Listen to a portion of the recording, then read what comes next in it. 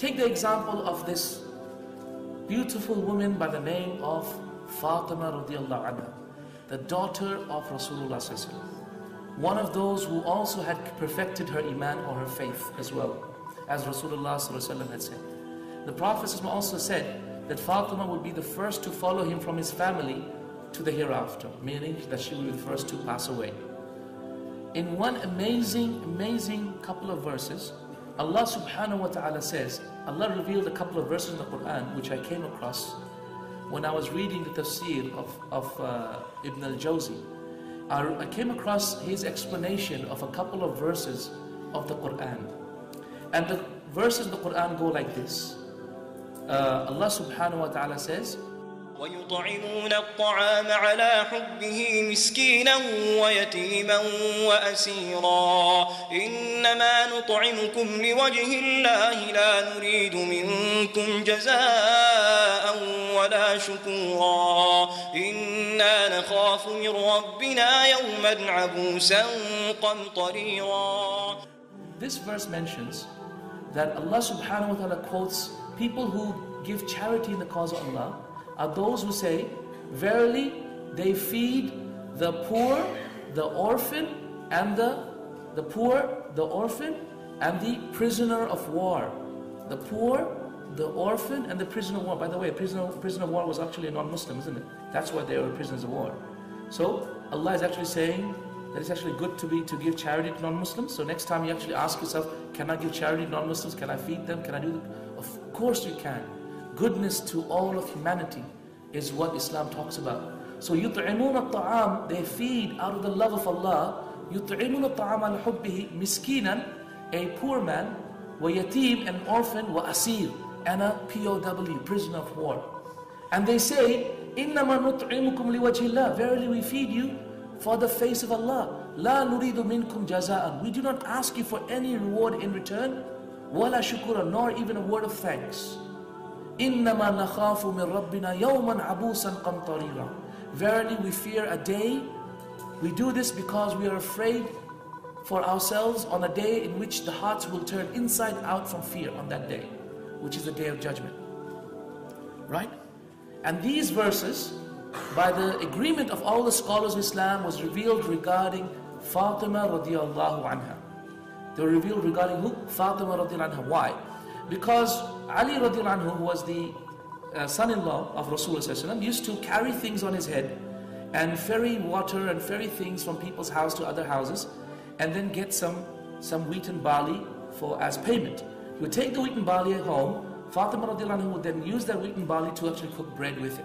So one day Ali did some of that ferrying, came home after hard days of work in the 55 degrees Celsius heat of Medina, brought that barley back home. She made bread with it. She made 3 loaves of bread, one for her, one for him, and one for Hassan and Hussein. But before the food could be served to Ali and Hassan Hussein, a prisoner of war walked by. So she looked at him, saw that he had just been freed and he is hungry, so she gave him a piece of bread.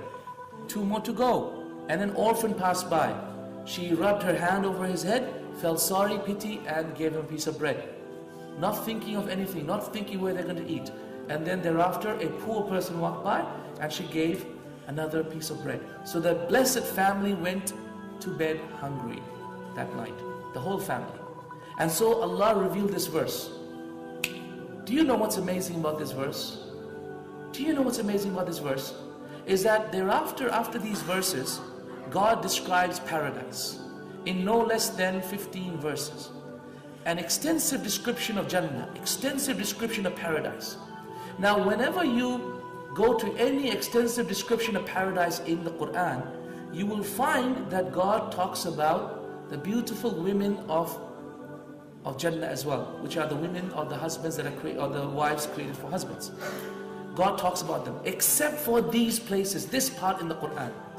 In this extensive description of Jannah, God does not talk about the Hur al-Ain or the women of Jannah, the beautiful women of Jannah. Why? Ibn al-Jawzi said, amazing. When I read this, like, oh my God, unbelievable. Do you want to hear it? You sure? Keep you in suspense. Okay, Ibn al-Jawzi, may Allah have mercy upon him, said, Allah subhanahu wa ta'ala loved the action of Fatima so much and knew her jealousy of other women because she didn't want Ali to take another wife. Knew her jealousy so much so that he revealed verses about Jannah and did not mention the Hurul Ain at all, because he did not want to offend Fatima radiallahu anha. Allahu Akbar. Amazing. These verses were obviously revealed for Fatima, right? Because of the good act that she did. He didn't want to offend his slave. He didn't want to offend his slave. He knows his slave doesn't like something. He won't even mention it in the Quran because of the feeling of offending his slave, because he was so happy and so amazed with her act. You see righteous women, when they do righteous deeds, then by Allah, not only are they equal to men, they can far exceed men as well. So much so that Allah above the 7 heavens can reveal verses recited till the Day of Judgment in amazement of His slave, in amazement of the actions of a righteous woman by the name of Fatima radiallahu anha.